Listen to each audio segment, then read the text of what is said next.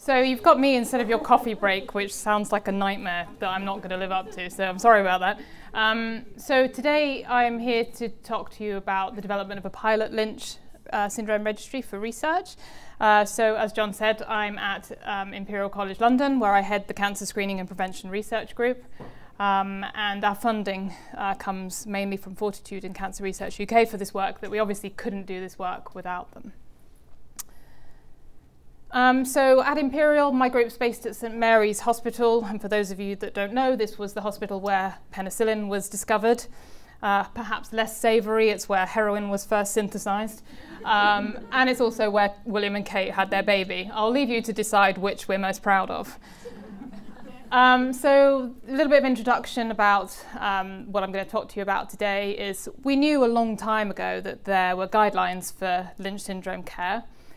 They were in place, but we knew they weren't being used well, and patients' care was very variable around the country according to where patients lived. So we knew that there was this variation in access, timeliness of checkups, and we knew that there was missed opportunities for early diagnosis for cancers. There's been a lot of work done since this, but it's been recognised that we really need a national registry of Lynch syndrome patients to enable us to come up with the best nationally coordinated care for these patients, and also to increase awareness and ensure that people received timely care and appropriate care regardless of where they live. And so you heard a bit this morning from Fiona about having a national registry, and that's really important so that we can understand exactly what's happening all around the country, whether it be England, Wales, Scotland, Ireland. That's really, really important. But it's quite difficult to have a registry of everyone that we can track with Lynch syndrome and do research on those people with consent. So in order to have everyone's individual data from the hospitals, from their colonoscopy surveillance, for example, we need to have consent. So we need to approach these patients and say, can we hold your data? Can we collect more data? And so on a national level, that's quite difficult. So that's our starting place. And so we wanted to come up with what we're calling a pilot Lynch syndrome registry. And it doesn't mean this kind of pilot. A pilot just means like a smaller scale version in which we can conduct research and that allows us to contact the patients to say, hey, we've got this new study, do you want to be part of it? And of course, on a national scale, everyone with Lynch syndrome wouldn't, not everybody is going to want to be approached for things like that. So the approach that we took was, first of all, to get straight on the phone to John and Jill, because we already knew that they had got people interested in research, or Lynch syndrome patients interested in research through CAP2, CAP3. And so we thought that was a great starting point, and why reinvent the wheel? And so we wanted people with Lynch syndrome, we wanted people over 18, to start with living in England. And I came in this morning right at the key point where people were questioning about why just England, why not wider? And I think, in case the message hasn't sort of come across, it really is to do with, when we're trying to set something new up, streamlining it and trying to reduce some of the variation that we get across different countries. And so if we can get it right in England, then we can think about expanding to other countries. And a lot of our studies in our group at Imperial do include England, Scotland, Wales, but because we're starting small with this pilot study, we're just starting in England.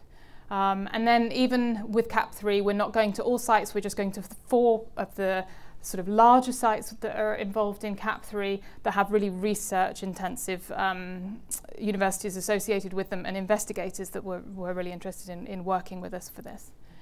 And so the participating sites are Birmingham, Newcastle, London North West, which includes St Mark's, and Manchester University. So these are our 4 hospital trusts that are involved in this pilot Lynch registry. And so what data are we going to collect? So we're going to approach these people because they have said as part of CAP3 that they are interested in taking part in research. So that allows us, through John, to contact them and say, we're creating this registry that we would like to use for future research projects. And so we would want to contact you in the future. And so with that, we get consent, and then we are able to access those patients' medical records.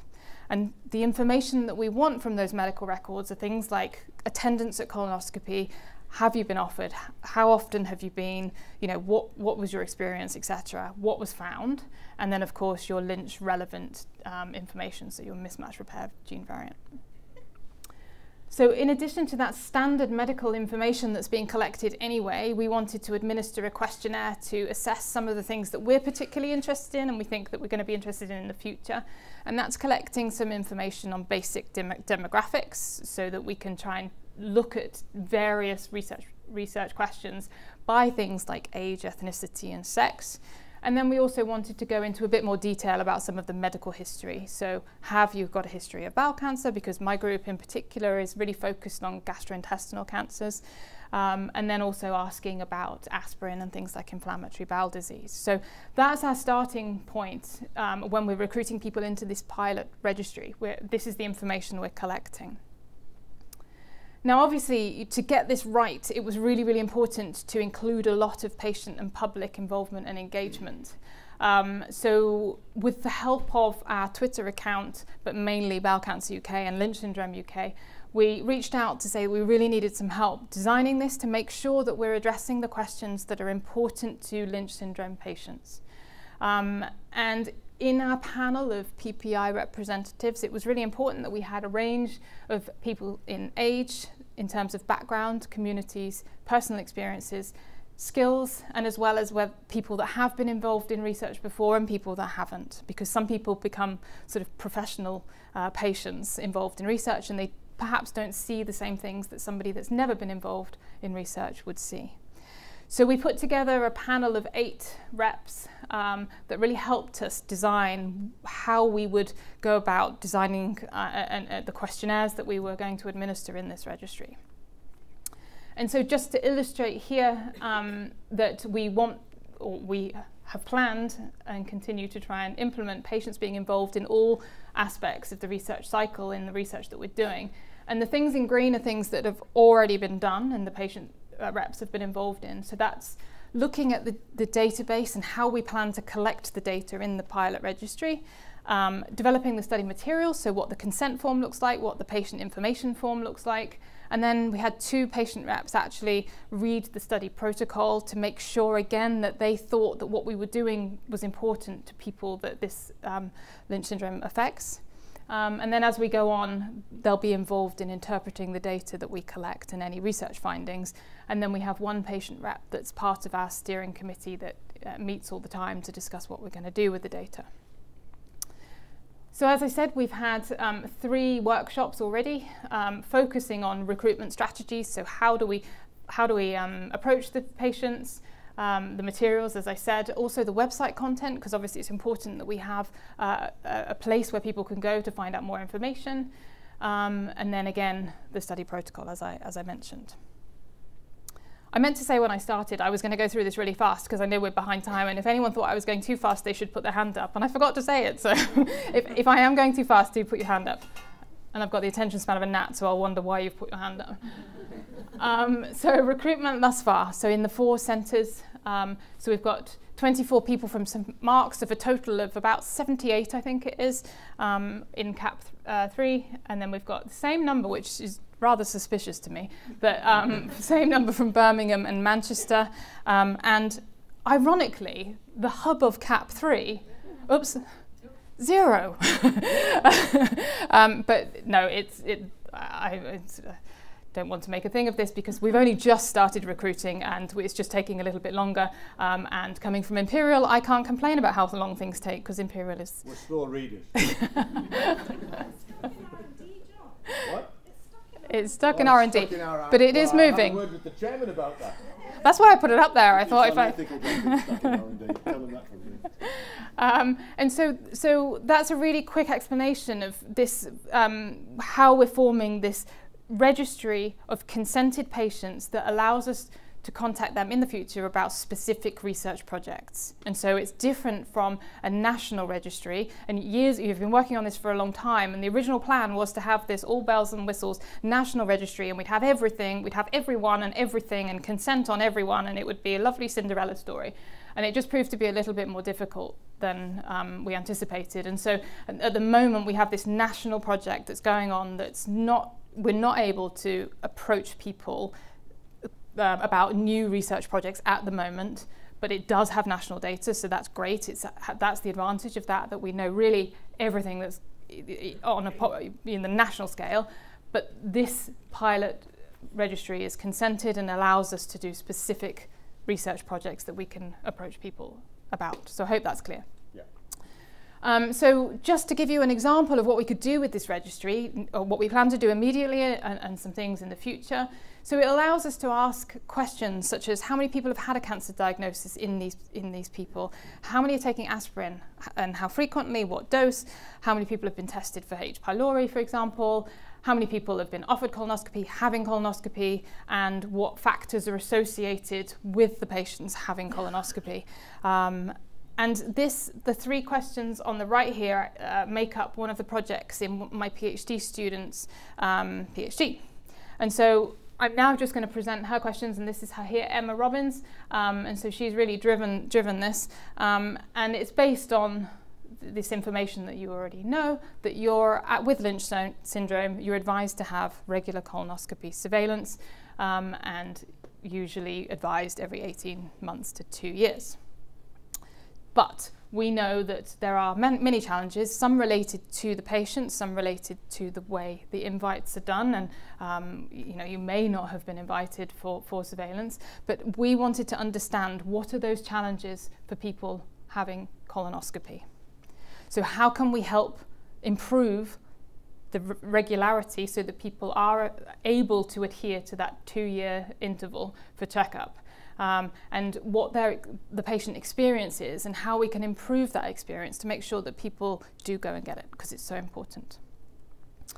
And so, as I said earlier, the blue box is the people that are included in the pilot registry to begin with. So that's our pool of people that we can approach for Emma's study.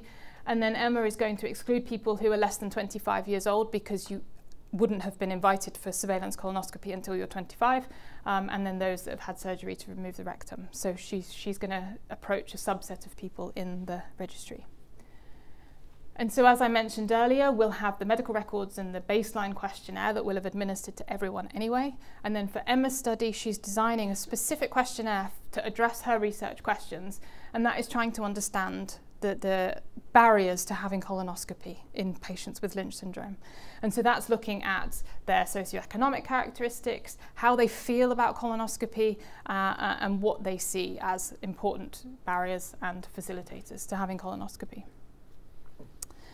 And so again, to do this, to develop this questionnaire, we wanted to involve patients, of course. And so we started this multi-step process by reviewing the literature, to see what was already out there. And then Emma convened a workshop of 6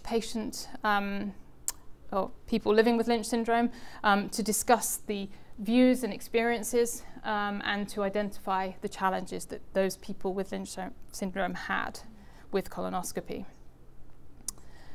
And so just very quickly, that workshop was really productive, and Emma found that she could group the main challenges into 5 headings, and that is the coordination of care, booking the appointments, attending the appointments, views and experiences of colonoscopy and bowel prep, and information and support. And just to give you a little bit of information about what things came under each of these headings. So the coordination of care is about having a dedicated healthcare team that looks after the patient, continuity, and good communication. Things that can affect patients' ability to book appointments, of course, is the time and effort involved, having an online portal, who to contact. Often people, it's often confusing who you should contact, having flexibility, and the notice that you get for the appointment. And then things are like attending appointments. It's really important to have an appointment that allows you to not have to take time off work. Can people always get to the hospital? It's not always the case that people find it easy to get to the hospital or have somebody that can take them home from the hospital. So again, it's important to think about these things and how we can try and improve them. And then, of course, the big one for a lot of people is the bowel prep. The fear, dislike, worry of having that bowel prep, and again, getting to the hospital having had the bowel prep. And people that have had previous bad experiences, they might just have one bad experience and say, that's it, I'm never going again. But there might be something about that experience that we can actually do something about. And of course, the fear of bad news. Nobody wants bad news, but it's helping the patients understand that, if things are detected early, they're much more treatable. And then finally, information and support. You know, I think some of the challenges that people see are that they don't get enough information. Sometimes communication with other people with Lynch syndrome can really help, and also communication with the healthcare providers. So these are the challenges that the patient workshop identified that were most important for colonoscopy checkup. So it was about these factors that we built the questionnaire that we're going to administer to the people in the pilot study. So using this information, Emma's currently drafting the questionnaire, and it actually is about to go out in May for a pre-test. So brace yourself, Jill, I think it's coming your way. And also, you know, other people involved in the study. And then the view is that this questionnaire will get sent to the people in Emma's study in October, and we'll have data hopefully for this meeting next year. So final slide.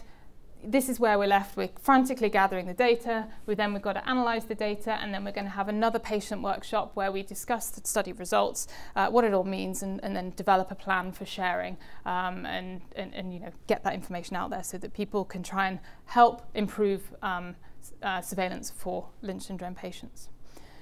I hope that wasn't too quick. My final slide is acknowledgements, because this stuff takes a village, and I think